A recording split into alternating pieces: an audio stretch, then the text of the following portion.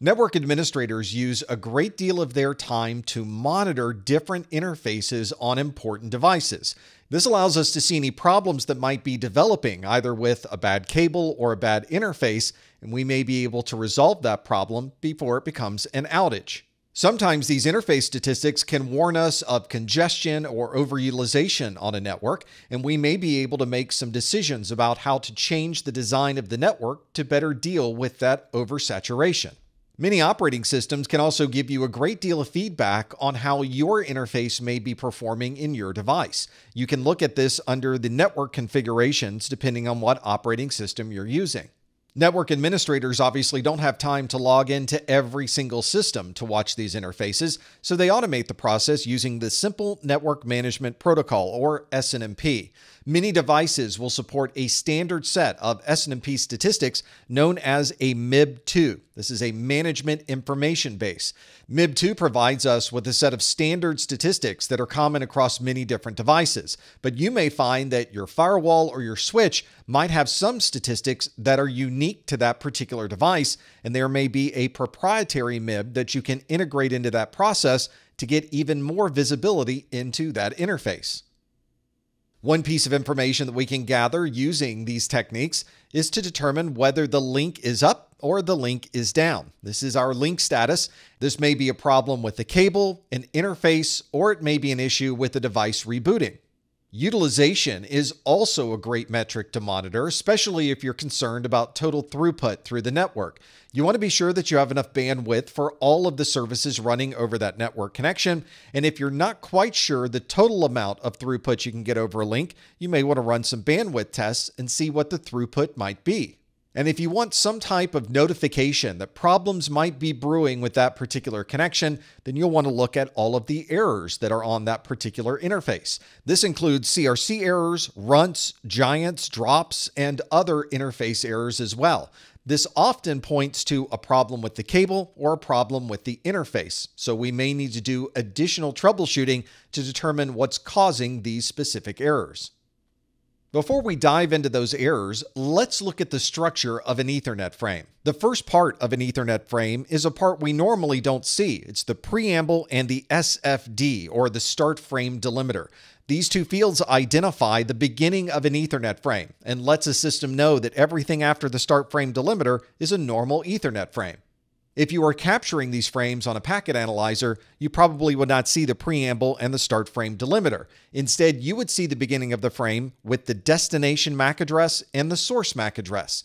This identifies the device that is sending this particular frame and the destination of where this frame should be going.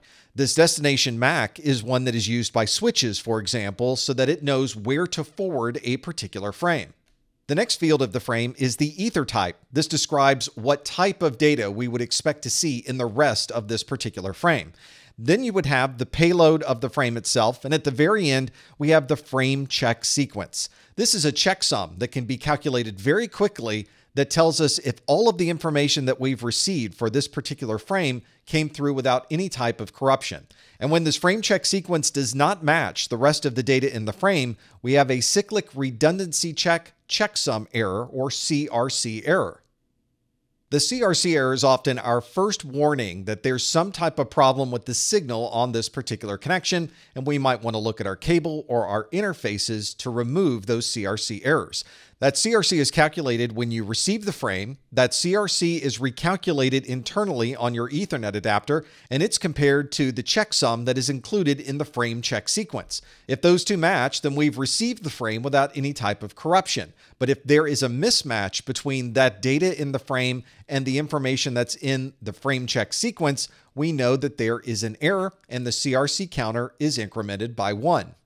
If your error counter for runts is increasing, it means that we've received a frame that is less than 64 bytes.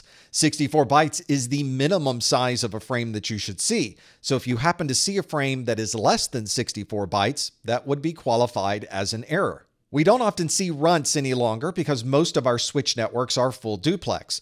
But if you happen to be working with a network that is running at half duplex, you may very well find runts occurring whenever there's a collision. The default maximum frame size on Ethernet is 1,518 bytes, and if you happen to have a frame come across the network that is larger than that value, we describe that as a giant. Of course, you can also have jumbo frames that are much larger than 1,518 bytes, but those jumbo frames are defined within the switches and the devices that you're using. So those also have a maximum size, and if those frames are larger than the maximum size that's configured, those are also defined as a giant. And of course, if there's some type of contention or buffering problem with the devices on your network, these frames may be lost because there's no room to hold them in any type of buffer. In that case, you may see the drop counter is incremented on your system, and that may indicate that you have some type of communication problem on your network. Most devices and operating systems give you a way to view these error counters. This is a set of counters from a Cisco device. You can see I'm showing the interface statistics for one of the fast Ethernet interfaces, and you can see that I've highlighted the section for runts, giants, CRCs, and you can see there are some other errors associated with this list as well. This is where we could start to get a warning that something might be going wrong. If we happen to see the CRC error is slowly incrementing, that may indicate that we're having a problem with a cable or an interface, and we may need to have some downtime to replace either one of those. You may find that some interface issues create a much larger problem if they're left to their own devices. It might be a better idea to turn off certain interfaces if we happen to run into a particular kind of problem. If you can see the problem happening, you can log into a device and administratively disable a particular interface. That obviously isn't fixing the problem, we're more addressing the symptom, but at least we've now gotten the interface into a mode where it won't cause additional problems on the network. Instead of you as the network administrator having to interactively log into a device and administratively disabling an interface, it would be much easier if the device would automatically recognize this problem and automatically disable that interface. We refer to this state as error disabled, where the device has disabled this interface without any type of human intervention. You might see this happen if an interface on a switch is flapping, which means that the interface is up, then the interface goes down. Then the interface comes up again, then the interface goes down. So a switch might error disable that interface so that it's no longer flapping up and down and causing problems with spanning tree and other switch functions. Or we may be limiting how many devices can connect to any particular switch interface. So if we have configured this port security and someone unplugs a device and plugs their own laptop into it, your switch will go into an error disabled state for that interface. Or there might be a configuration problem or an increase in number of errors, and all of those can cause the interface to move into an error disabled state. When a switch disables one of its interfaces because of these errors, it's not going to turn that interface back on. You have to log into the switch and administratively re-enable that particular interface. Only then will that interface be able to operate again. But if that interface has the same problems occur again, it could possibly move back into an error disabled state. Instead of error disabled, you might see an interface is administratively down. That means that an administrator logged into that system and specifically turned off that interface. This was an intentional act by the administrator, and it wasn't something that was done automatically. To be able to use that interface again, you would have to log into that device and administratively enable that interface.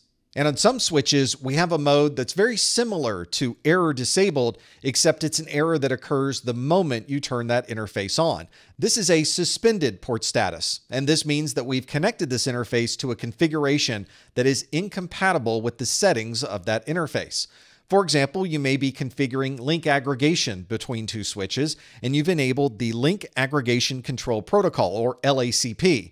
If you configure LACP on one side, but you don't configure LACP on the other, you may find that the interface immediately moves into a suspended state.